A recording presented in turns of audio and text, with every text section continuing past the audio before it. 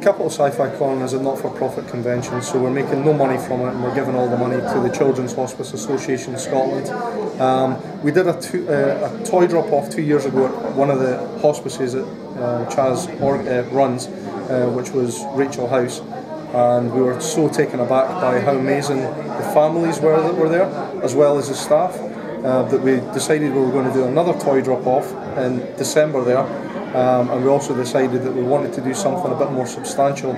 So I came up with the idea of the organising the Capital Sci-Fi Con event, and we started organising it 7 months ago. So it's been 7 months in the plan and put it in place. Even a convention of this size, it's still quite a thing to pull together. So how did you find that, and how did you go about it? Well, again, to me it was getting a good location, so something that was central to town, that people could get buses, trains, cars, etc.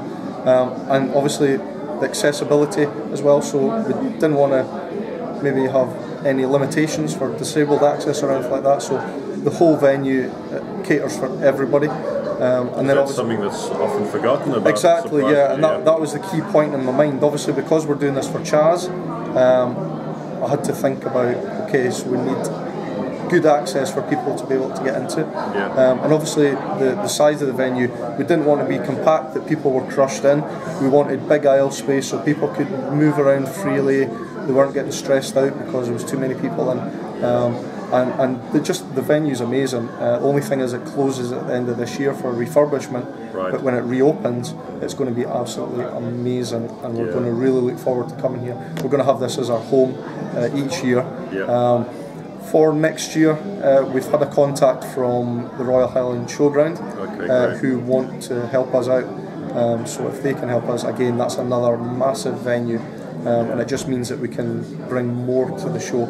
So why Sci-Fi in particular? Is it that just you're a big fan and you thought, how do you tie it in with what you want to do? I've been a member of the Rebel Legion, which is a good guys Star Wars costuming group, for the last 6 years, which again is a not-for-profit group.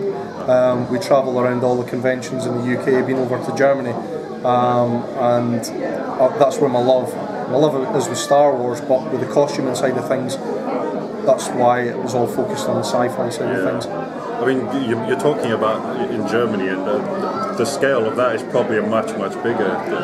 Well, it was Celebration Europe that I went across for, so it was the big Lucasfilm event. That was absolutely massive. Obviously, the venue here at Meadowbank Stadium is quite a big venue. We've got the two largest halls. So our hall 1 is for our traders, our guest signers, and we've also got a retro gaming centre in there. Hall 2 has got all our props in there, our costumers, our stage, our section for the Jedi Academy.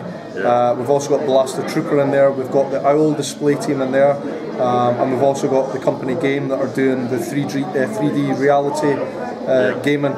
So you put the headset on. So yeah, for the Jedi Academy that you were mentioning as well, because that's actually got the man who was Liam Neeson's stunt double. That's right. In The Phantom Menace. That's correct, yeah. So Andrew Lawden, he does fight academies at all the different conventions he goes to. So yeah, he's doing the Jedi Fight Academies here. Which is great. I mean, did you get him to audition for the role? No. Obviously, I'd seen that he was doing the Jedi Academies, and I knew that he'd been shown all the moves and everything on the set of The Phantom Menace. And I just thought it'd be a good addition to bring along to Capital Sci-Fi Con. Yeah, it's a fantastic thing. So what have you got lined up for the Sunday then? Well, the Sunday is pretty much exactly everything that you see here on the Saturday, you're going to get on the Sunday as well. So we've got the Jedi Academies, we've got the full panel talks all weekend, we've got the photo shoots all weekend, we've got all our traders here, we've got all our costumers, we've got the Blaster Trooper, we've still got the OWL displays, we've got the Iron Man display unit.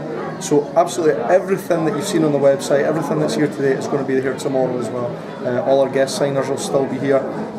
Everybody might be a little bit groggy tomorrow morning because we've got our meal with the stars this evening. So people have paid for tickets to come along to the event, sit at tables with the guests and talk about the films that they've been in. So. Oh, fantastic! Yeah. That sounds sounds worth coming along for it's going to be awesome. Itself. We've been really happy with the ticket sales. For pre-ticket sales, it was 1,300 ticket sales for our first event. But as I've been going backwards and forwards around the venue all day, there's been a lot of people buying tickets on the door as well. We were hoping to raise around 25,000 for the charity. and I think we should do that. Well, so I'll be really happy. Yeah, that's a great result. Yeah, I'll be really happy with that. Yeah. Fantastic, and thanks so much for talking to us about this. It's a great cause, and yeah, it's a great event. It's been a lot of fun. Yeah, well, keep your eyes open, okay, because we'll be coming back bigger and better in the future. And again, it'll all be not for profit, so it'll all be going to charity. Yeah, we'll be here hopefully. Awesome, that's great. Thank you very much. Great, thanks. Cheers.